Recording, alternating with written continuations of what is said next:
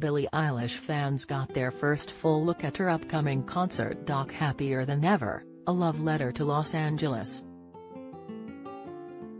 The songstress, 19, performs her latest album track by track at the iconic Hollywood Bowl in the music movie, directed by Robert Rodriguez and Patrick Osborne.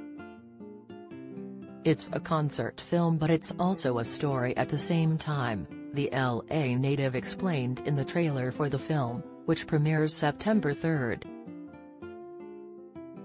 The trailer opens to Billie spinning around, letting her retro blonde locks sweep over her shoulders as she says, "I definitely have fantasies about LA. A whole different world interwoven with my world," she went on. It's a concert film, but it's also a story at the same time, Billie added of the piece.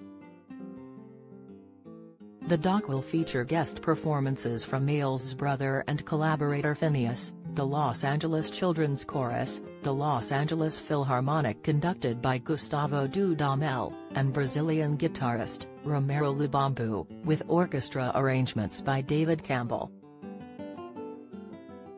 Billie described the mood of the movie as this kind of beautiful version of old Hollywood set at the timeless Hollywood Bowl. "I've never done anything like this," she continued about the concert flick. Reflecting on the process, Billie noted, "We all have these idealized versions of ourselves in our head. Finishing, she said, this is a dream come true." Billie released her sophomore album Happier Than Ever on July 30th. The album was an instant success, topping the U.S. Billboard 200 and charts in 19 other countries. Happier Than Ever, a love letter to Los Angeles comes out on Disney Plus on September 3rd.